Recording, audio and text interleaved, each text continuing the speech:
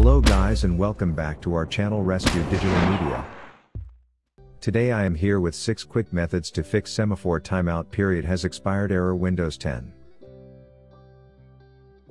But before we get started, like, subscribe and ring the bell icon to notified when our new video lands. Error code 0 by 80,070,079 Semaphore Timeout period has expired error occurs on Windows when you are transferring files between external drives or local networks. The Semaphore Timeout period has expired error occurs due to corruption of the source or target's file system, physically damaged drive, bad sectors on drive, transfer of large files, outdated network drivers. Now, let's move on to fix this with 6 best fixes. Solution 1. Running SFC scan. If the error was caused by damaged, missing, or corrupt files, you can resolve it by running scans through the SFC. Here are the steps to follow. Open the Run dialog box by pressing Windows key plus R on your keyboard. Inside the Run dialog box, type CMD, no quotes.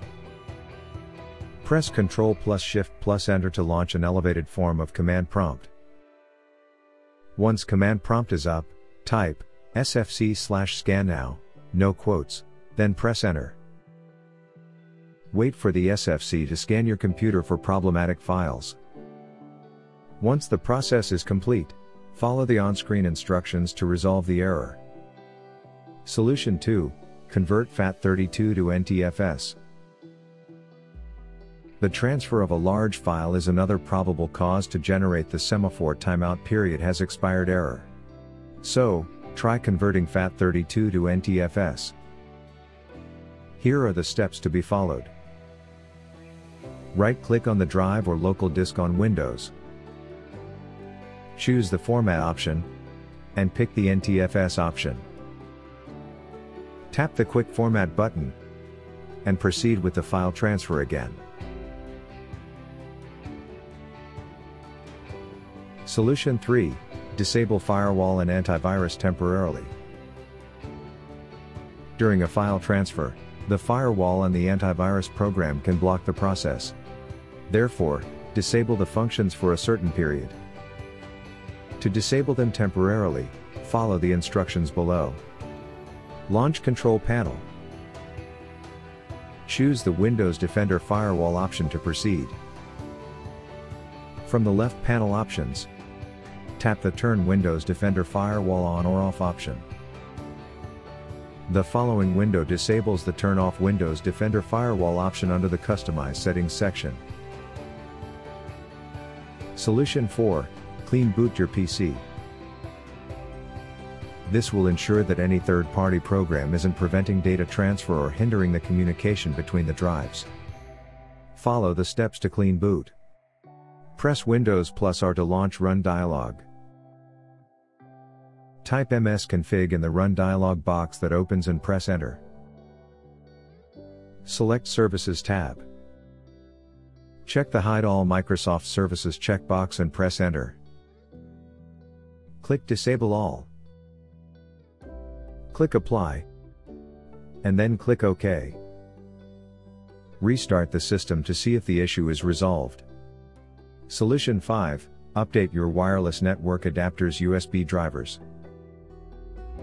If there is something wrong with your network adapters, the best way to fix them is to update their drivers. Here are the steps. Launch the Run dialog box by pressing Windows key plus R on your keyboard. Inside the Run dialog box, type divmgmp.msc, then click OK. Once the device manager is up, expand the contents of the network adapters category. Right-click your network adapter. Then select Update Driver. On the new window, select the Search Automatically for Updated Driver Software option. Once the update process is complete, restart your computer. Solution 6. Removing HDD entries. The error code 0 by 80,070,079 may prevent you from using your HDD normally. So, remove old entries of external drives to fix the error. Here are the steps. Go to your taskbar. Then right-click the Windows icon. Select Device Manager from the list. Now, click the Universal Serial Bus Controllers category to expand its contents. Go through the list of devices and check if your HDD is there. If you see an old entry of your HDD, right-click it, then select Disable Device.